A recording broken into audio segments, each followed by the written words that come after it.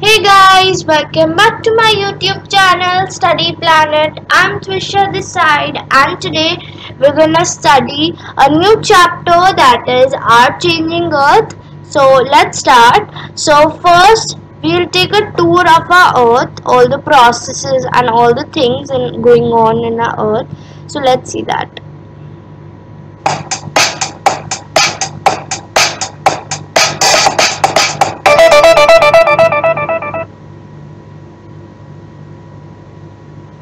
So now you saw everything, and now we are gonna study everything in detail once again. Okay, these were just a glance. This was just a glance on all the topics.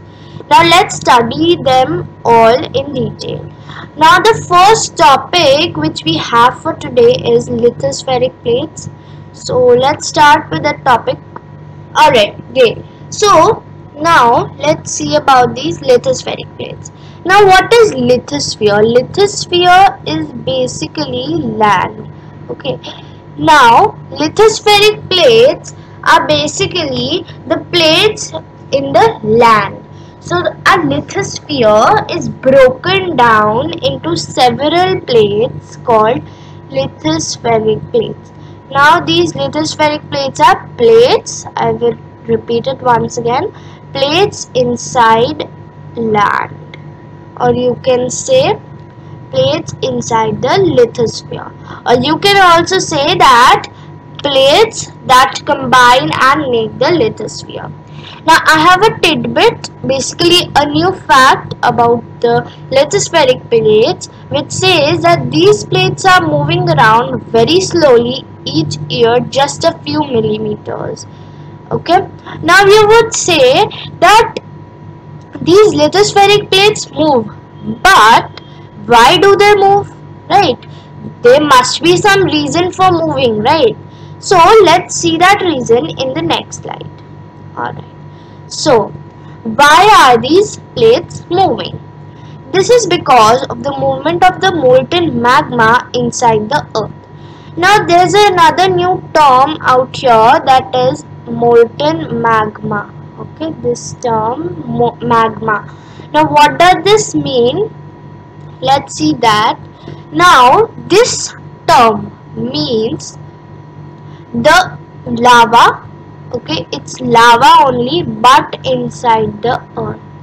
Now the lava that is inside the earth is called magma, but when this comes out of the volcanoes, it becomes lava.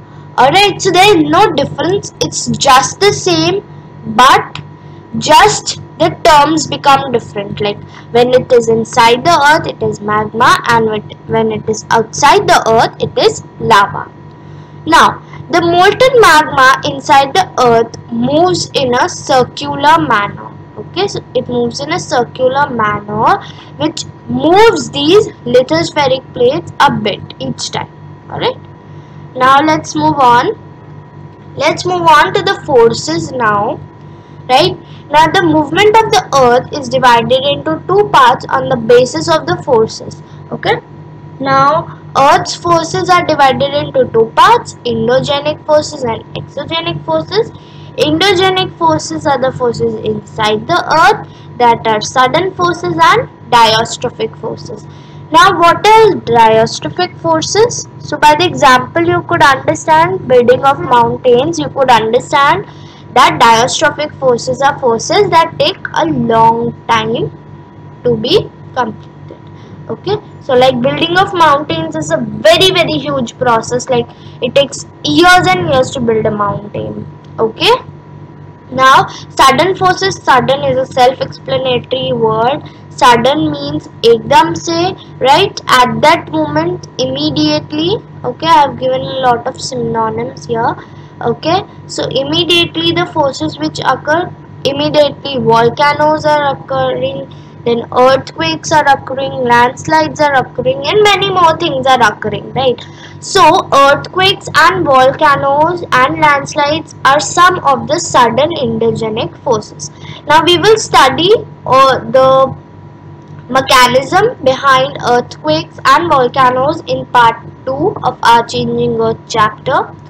Okay, and now let's come to the exogenic forces. Exogenic forces are outside the earth or on the surface of the earth, okay, which consist of erosional and depositional processes. So the exogenic forces occur in the form of erosional and depositional forces.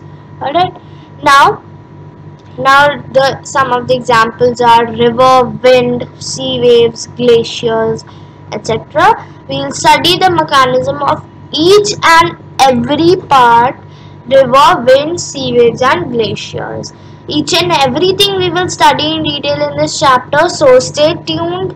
My next video would come soon. Thank you everyone for watching. Please like, share and subscribe my channel. Thank you and have a nice day.